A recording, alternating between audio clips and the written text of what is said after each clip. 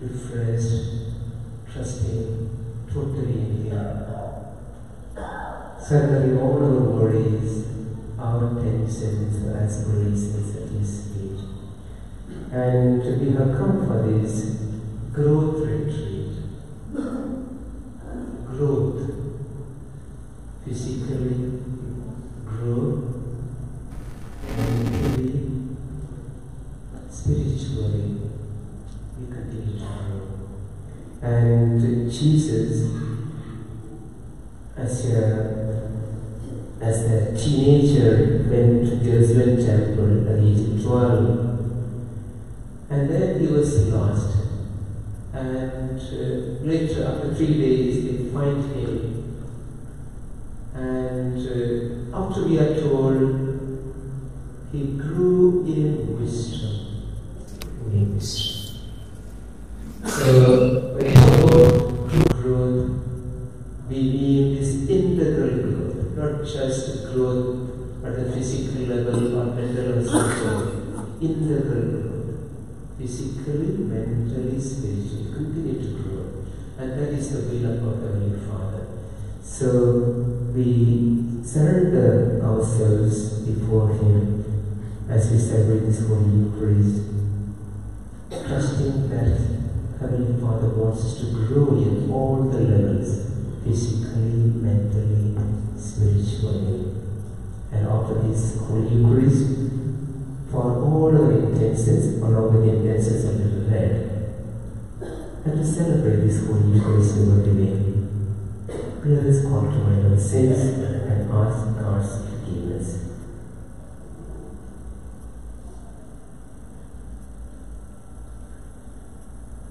I confess to Almighty God and my brothers and sisters that I have greatly sinned in my thoughts and words, in what I have done and what I have done, through my fault, through my fault, through my most fault. Therefore I ask Blessed Mary, the Virgin, all the angels and saints, and you, my brothers and sisters, to pray for me to the Lord our God. The Almighty God have mercy on us, forgive us our sins, and bring us to everlasting life. Amen. Lord have mercy on us all. Lord have mercy on us all. Lord have mercy, Lord have mercy, Lord have mercy on us all. Christ have mercy on us all. Christ have mercy on us all. Christ have mercy, Christ have mercy, Christ have mercy on us all. Lord have mercy on us all. Lord have mercy on us all. Lord have mercy, Lord have mercy, Lord have mercy on us all. Let us pray.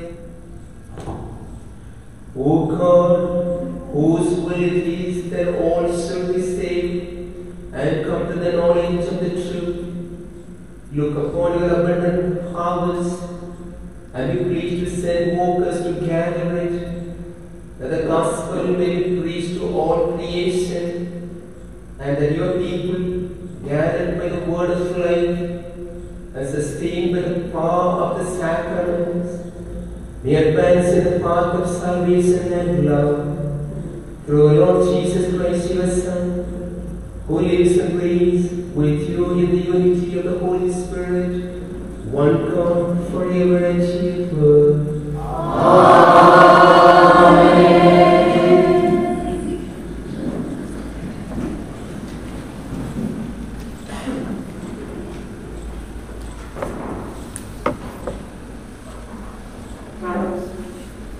A reading from St. Paul's letter to the Galatians.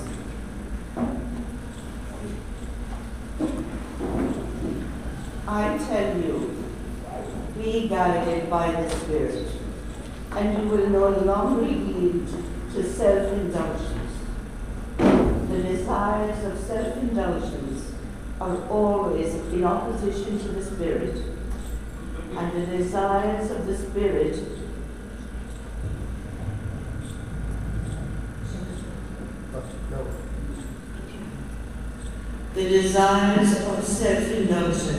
are always in opposition to the Spirit, and the desires of the Spirit are in opposition to self-indulgence.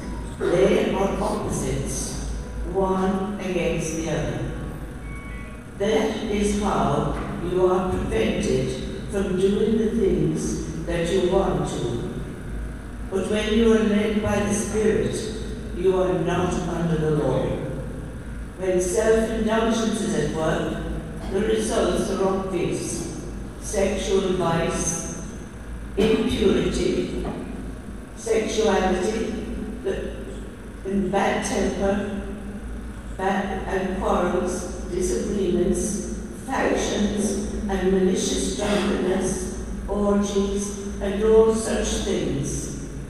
And above these, I tell you now, as I have told you in the past, that people who believe in these ways will not inherit the kingdom of God.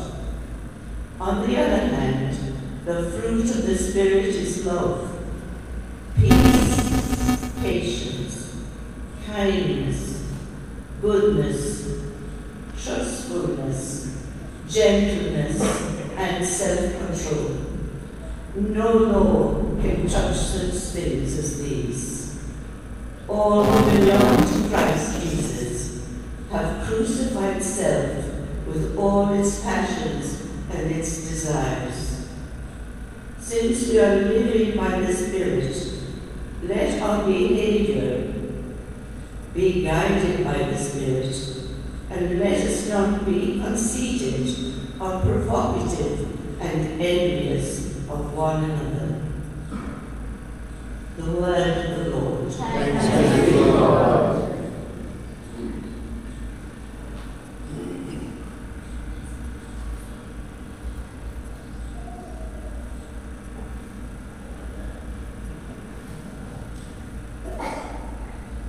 Your response will be, O Lord, your strength gives joy in the King.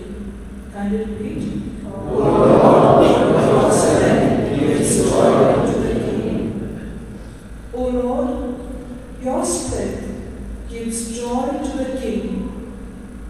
How your saving help makes him glad. You have granted him his heart's desire. You have not refused the prayer of his lips. Your response? O Lord, your strength gives joy to the King. You came to meet him with the blessings of success. You have set on his head a crown of pure gold. He asked you for life, and this you have given. Days that will last from age to age. Your response? O Lord, your strength gives joy to the King. Your saving help has given him glory. You have laid upon him majesty and splendor. You have granted your blessings to him forever. You have made him rejoice with the joy of your presence. Your response? O Lord, your strength gives joy to the King. Kindly rise for the gospel acclamation. Alleluia, alleluia. The Lord has sent me to bring the good news to the poor, to proclaim liberty to captives. Alleluia.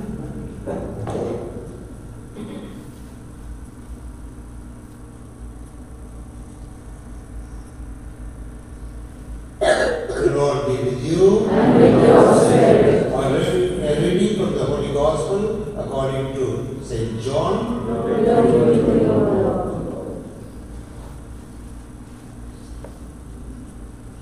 If you love me, you will keep my commandments.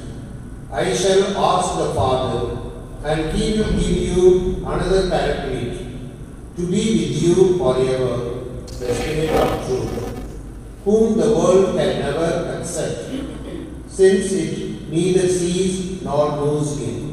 But you know him, because he is with you, he is in you. I shall not leave you orphans. I shall come to you.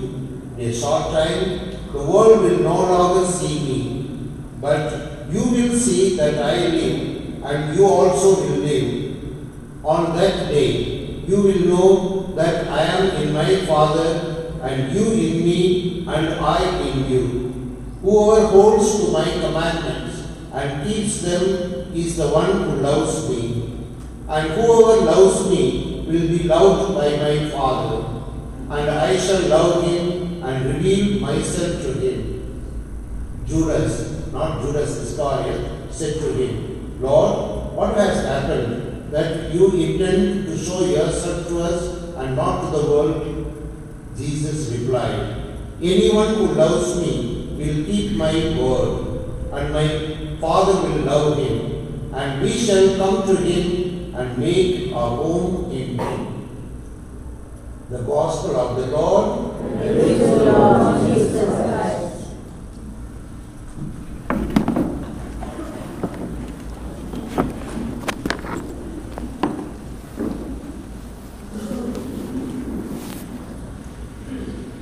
Dear brothers and sisters in Christ,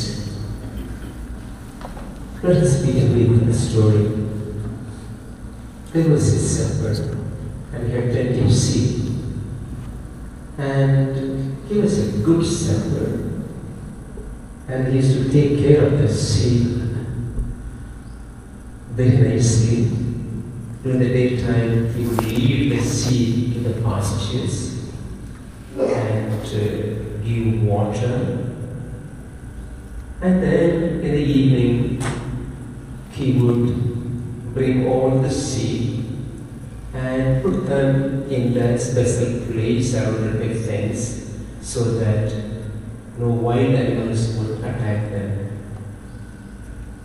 One day in the morning, he got up to see whether all his sheep were there, and to his shock, he realized one sheep was missing. And then he checks the fence whether the sheep had gone through the fence, and he found a little hole there in the fence through which this little sheep had gone away. So in that direction he ran, and then after a long distance he manages to find his sheep. But he sees a wolf following the sheep, and at nick of time he goes and saves his sheep, and then gently lays it on his shoulder and comes back and lives with other sheep. When the neighbors come to know that's what had happened, they come and tell the shepherd, sorry, we heard that the sheep run away, good that you managed to find, we're happy. Also they tell him, oh, you repair that fence so that the other sheep would not go away. But this shepherd tells that, no, I'm not going to repair that. It will be like that. The sheep are free to remain here or to go away. And the people all said, what a strange shepherd he is. Strange shepherd. No. We also would say the same, he's a very strange shepherd. Because A normal shepherd would prepare the fence so that I will see the road.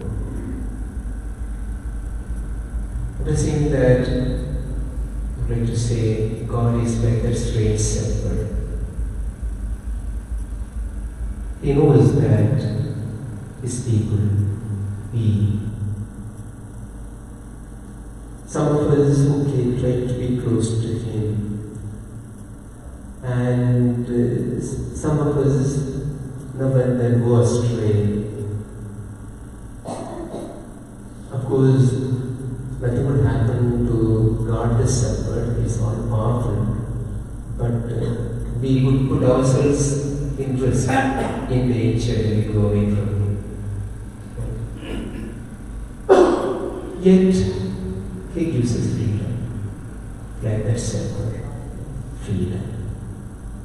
So sometimes we don't understand why God would give us that freedom. I think basically, if a person loves, then the person gives freedom. True love never can force anybody. We don't find any compulsion in true love. God is love, that's what St. John in his first letter says. God is love. He's full of love. And He cannot compel us. He cannot compel us. He gives freedom. We have freedom to remain close to Him and to grow physically, mentally, spiritually when we live according to His commandments. This particular retreat is called growth retreat. There's an integral growth. Integral means the whole person. We want to grow the whole person, body, mind, spirit. Now when we remain close to Him and live according to His words, then there is that integral growth, body, mind, spirit. However, we choose to go away from Him, then that integral growth cannot be achieved. Physically, mentally, and spiritually, we can be affected. Yet, God gives freedom. So the question is, in this world, how to grow as God's children? How to grow integrally? Body, mind, spirit, how to grow? The only answer is we need to continuously listen to God and His Spirit. Now, when we talk about God's Spirit, all of us are aware of the presence of God's Spirit. But some people may have the wrong idea. God's Spirit is somewhere very far, maybe up in heaven. No. But Jesus says in today's Gospel, that is taken from John chapter 14, Jesus says, verse 15 and 16, if you love me, you will keep my commandments. I shall ask the Father, and He will give you another Paraclete, to be with you forever. To be with you forever, not only when we come to the chapel, not only when we are praying, to be with you forever. God's Spirit is with us forever. We need to be aware of that. Whether we are in the chapel, at home, in the office, in the road, traveling, or we are alone in the rooms, God's Spirit is with us. To be with you forever, the Spirit of truth. Spirit of truth. There is a spirit of lies. Who is that? Satan. Jesus would say, John 8 is a liar from the very beginning. Okay, Satan. But Holy Spirit is the Spirit of truth, whom the world can never accept, since it neither sees nor knows Him. But Jesus says to His disciples, you know Him. Why? Because He is with you And he says, he is in you. Verse 17. He is with you and he is in you. Do you realize that?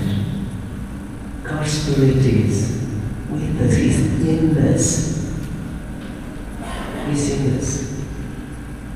And not only little times, not only when we receive baptism, when we receive confirmation, or when we are in the chapel. He says forever, to be with you forever, and He is with you, He is in you. And since the Spirit is in you, you shall never be orphans. That's what He says. No, I shall not leave you orphans. Because we are not alone. God's Spirit is in us. And when we say God's Spirit in us, let's not take only God's Spirit, Holy Spirit in us, Father and Son and somewhere far. You know, about Holy Trinity. We cannot divide them. We cannot say the Holy Spirit is here and Father is elsewhere, the Son Jesus is elsewhere. The Holy Trinity is always together, the Father, the Son and the Holy Spirit. In fact, Jesus speaks about this presence of the Holy Trinity in us just a little later on. Now, verse 23. Anyone who loves me will keep my word, and a Father will love him, and we shall come to him and make a home in him. Let's note that once again. Anyone who loves me, that's the second person of Trinity, Jesus is telling, will keep my word, and a Father will love him, the first person of Trinity, and we shall come to him. We, I only, or he will live. We, the Father and I, come to him and make our home in him. And make a home. And make a home means we come to stay.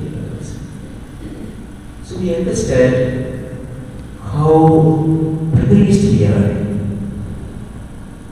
The Holy Trinity lives in us. The Father, Son, and the Holy Spirit. Only thing we need to become aware of the presence of this Holy Trinity, Father, Son, and the Holy Spirit, the Holy Trinity. Many times we are not aware of that. In the case of the sheep that went astray from the sheepfold, because the animal, okay, the presence of God's Spirit is not there. Maybe, okay, everything is in presence. God is present everywhere, that way. But in us, the presence of the Father, Son, and the Holy Spirit. The Holy Trinity is in us. So we cannot easily go astray. We cannot easily go astray. That's the case. But to look at the reality, still we sometimes go astray. Still some people go astray. And that's the sad part of it. Some people will not say only non-Christians will go astray, or no, even Christians. Even it can be sometimes priests, it can be bishops. So what is important is, in spite of the presence of the Father, Son, and the Holy Trinity in us, still people sometimes go astray. Why? That's a big question. Because the liar, the spirit, the lying spirit, Satan is there always to tempt us. To tell us, come on, you don't listen to the Holy Trinity. You don't listen to the Father, Son, and the Holy Spirit. You don't listen. Listen to the Word. Listen to the attractions of the world, the attraction of the flesh. Seek for worldly pleasure. That's what the spirit of lies. Satan would be continuously telling us. But one good thing is, Satan cannot come and live in us. Let's be clear about that.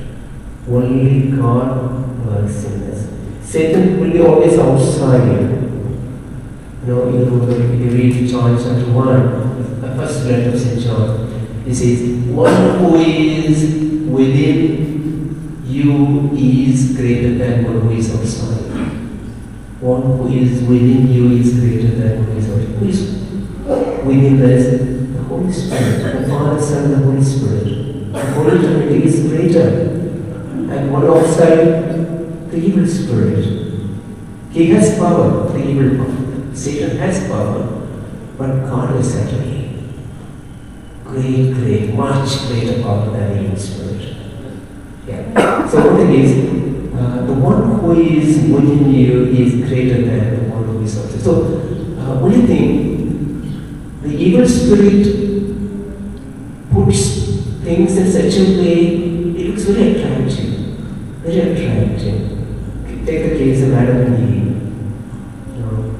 Already they were in bliss in the Garden of Eden. Everything was there.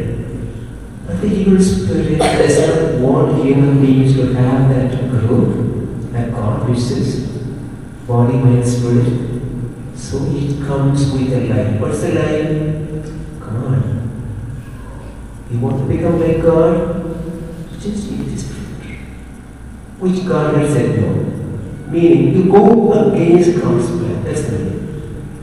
You will listen to only your own human desire, the passion of your own human will. You listen. And we are told, Genesis chapter 3, about the fall of the first parents. The food looked attractive, and the world saw the liar, Satan, which comes in the form of serpent, look more attractive. You will become like God. That's how temptation is. Very attractive. That's why people fall into it. Even though God's Spirit is living in us, people choose to listen to the liar, the spirit, the evil spirit, Satan, which is outside.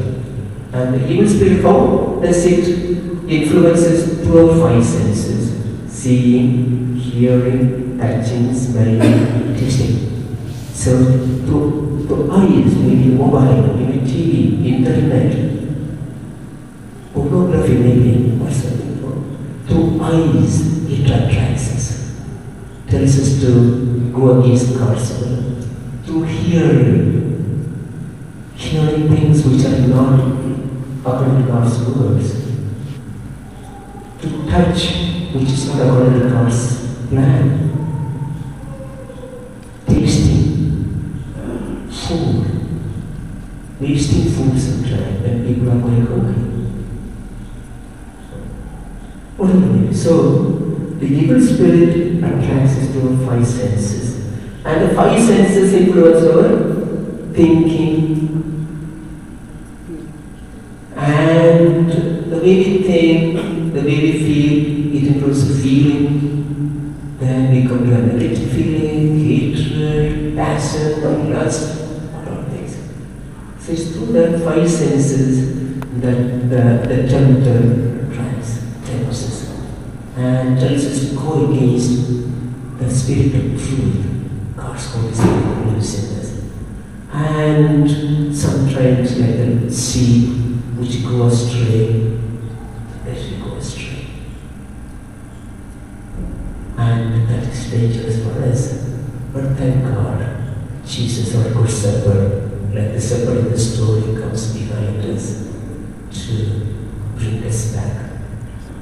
And through his life, passion, and the resurrection, just brought us back. So that is thanks to our Savior Jesus Christ. Jesus means Savior, one who saves. Jesus, the very word Jesus means one who saves, the Savior. So let us thank Jesus as Savior. In spite of our going away from Him, He continues to come behind us, save us.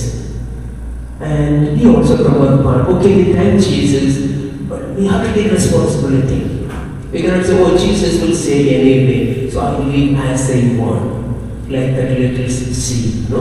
again and again go away through the fence. No. We have the responsibility. How to take responsibility? We have the discernment of spirit. Sometimes when we think, oh, this is best for our thinking may say, our desire may say, oh, this is the best. But I need to ask, is it really good for me or only apparently good for me? So the importance of making this distinction. Truly good, apparently good. Truly good will be always revealed by God's Spirit. Apparently good, many times. Only apparently but not truly good by the evil spirit, the spirit of life. So we have to make that discernment. And how to make discernment? The first reading is Galatians chapter 5 verses 16 to 24.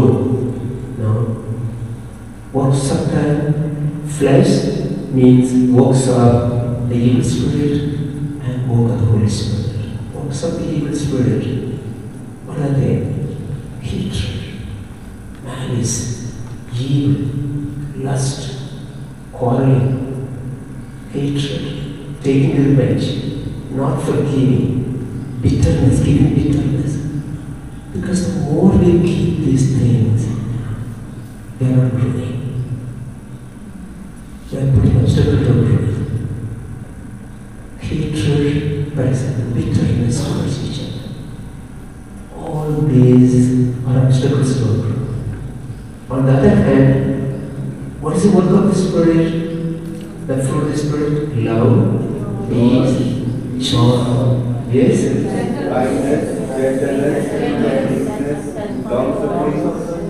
Very good. And again, self-control, correct? Yeah. When we have these signs in us, there is love, there is peace, there is joy, there is kindness, there is gentleness. There is faithfulness and there is self-control. It's a clear sign we are listening to God's Spirit. Because when we have these qualities, we grow.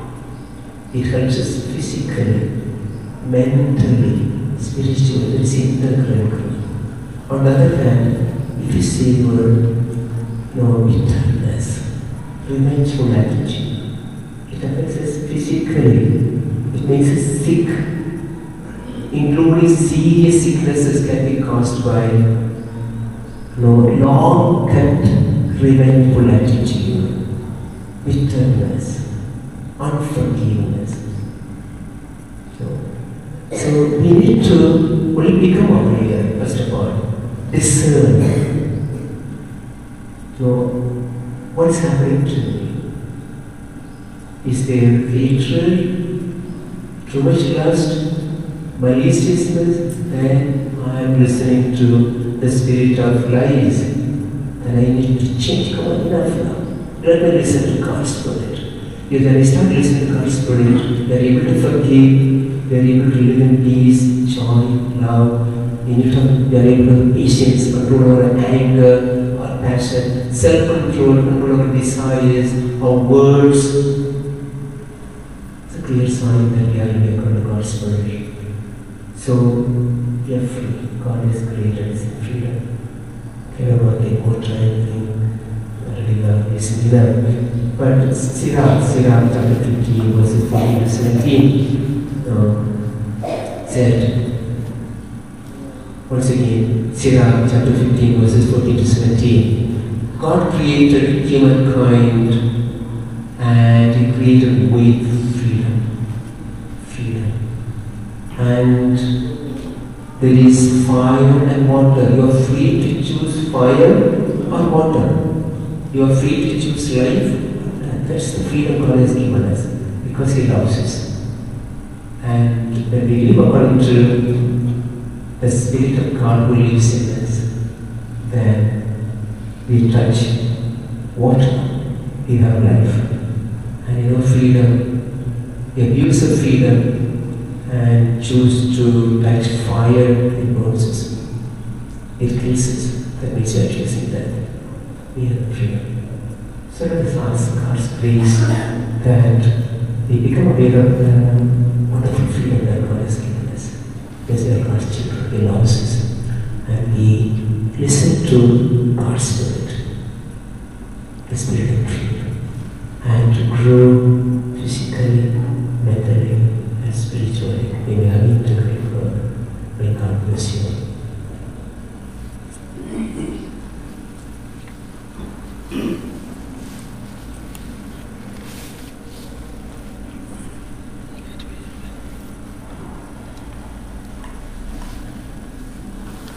Let's bring all our praise and petitions with the Lord.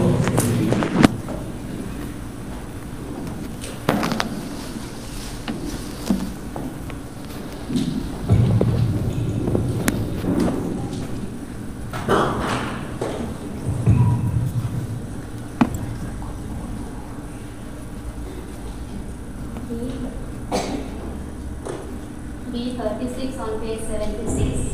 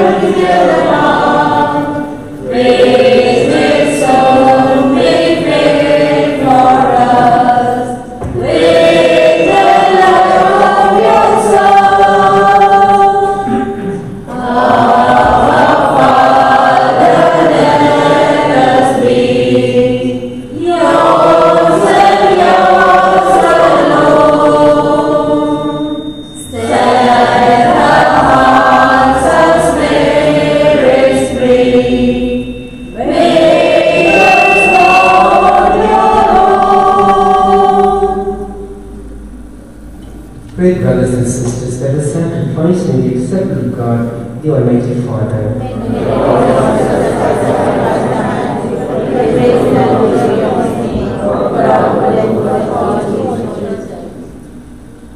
May the offerings and prayers of your church, O Lord, rise up in the sight of your majesty and gain acceptance, just as the glorious passion of your Son was pleasing to you, for the salvation of the whole world, through Christ our Lord. Amen.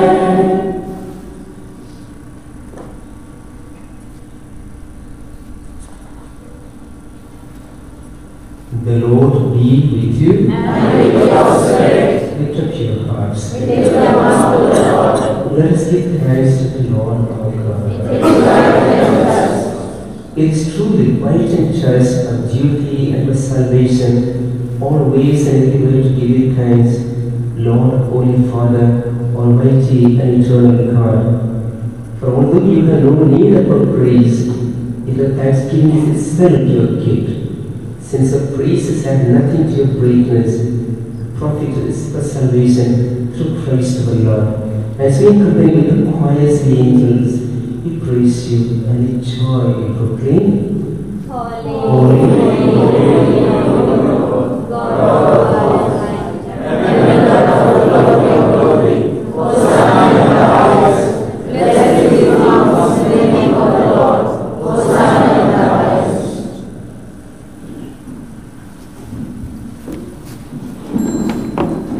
you are indeed holy, O Lord, the founder of all holiness. Make holy, therefore, these gifts we pray. We send down the Spirit upon them, let the dew fall, so that they may become for us the body and blood of our Lord Jesus Christ. At the time he was betrayed and entered willingly his passion, he took bread and giving thanks, broke it and gave it to his disciples, saying, "Take this, all of you, and eat of it. For this is my body, which will be given up for you."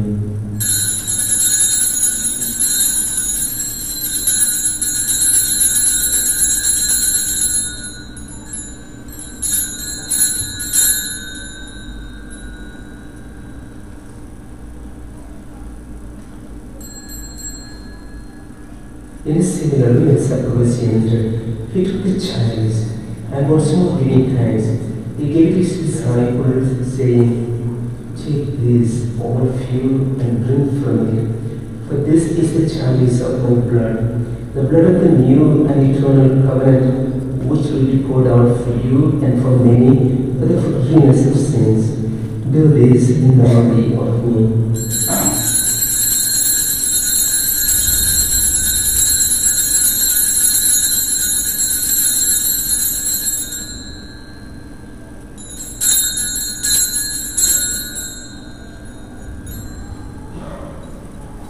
The mystery of faith. Save us, Savior of the world, for by your cross and resurrection, you have set us free. Therefore, as we celebrate the memorial of his death and resurrection, we offer the Lord the bread of life and the chalice of salvation, giving thanks to their elders worthy to be in your presence and minister to you. Humbly we pray that partaking of the body and blood of Christ, we may be gathered into one by the Holy Spirit.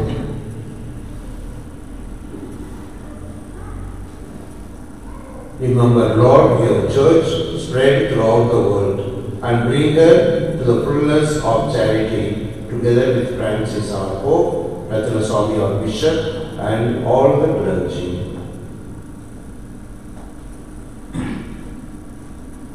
Remember our brothers and sisters who have fallen asleep in the hope of the resurrection and all have died in your mercy. Welcome them into the light of your face. Have mercy on us all, we pray, that with the Blessed Virgin Mary, Mother of God, Saint Joseph her spouse, with the blessed apostles and all the saints who have been blessed throughout the ages, we may merit to be co-heirs to the light and may praise and glorify you through your Son, Jesus Christ.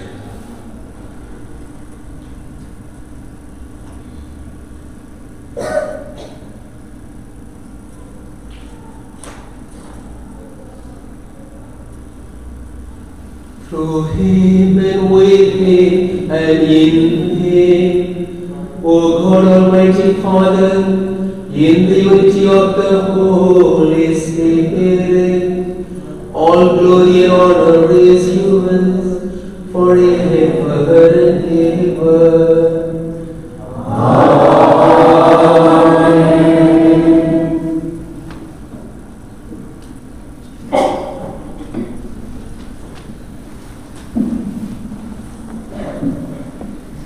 God's Holy Spirit, the Spirit of truth, lives in us.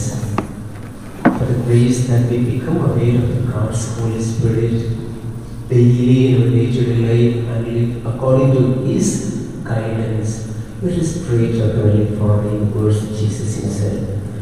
Our Father, who art in heaven, hallowed be thy name. Thy kingdom come, thy will be done, on earth as it is in heaven. Give us this day our daily bread, and forgive us our trespasses, as we forgive those who trespass against us. And lead us not into temptation, but deliver us from evil. Deliver us, Lord, we pray, from every evil. Graciously grant peace in our days. With the help of your mercy, we may be always free from sin, safe from all distress, as we await the blessed hope and the coming of our Savior, Jesus Christ.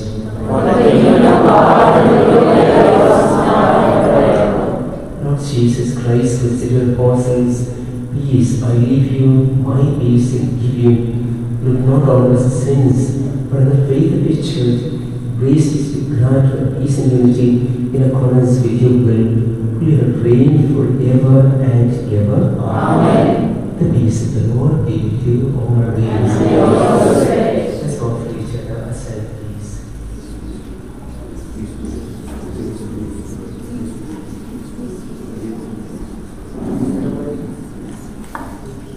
Lamb of God, you take away the sins of the world, have mercy on us. Lamb of God, you take away the sins of the world, have mercy on us. Lamb of God, you take away the sins of the world, grant us peace.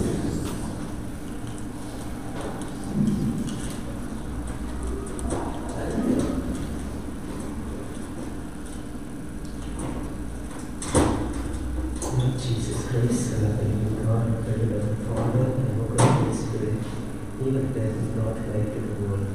When holy body and blood free us from all the sins and from every evil, keep us faithful to teaching, and never let us be parted from you.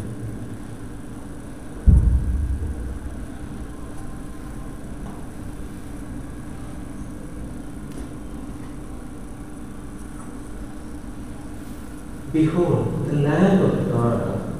Behold him who takes away the sins of the world. Blessed are those called to the supper of the Lamb. Lord, I am worthy to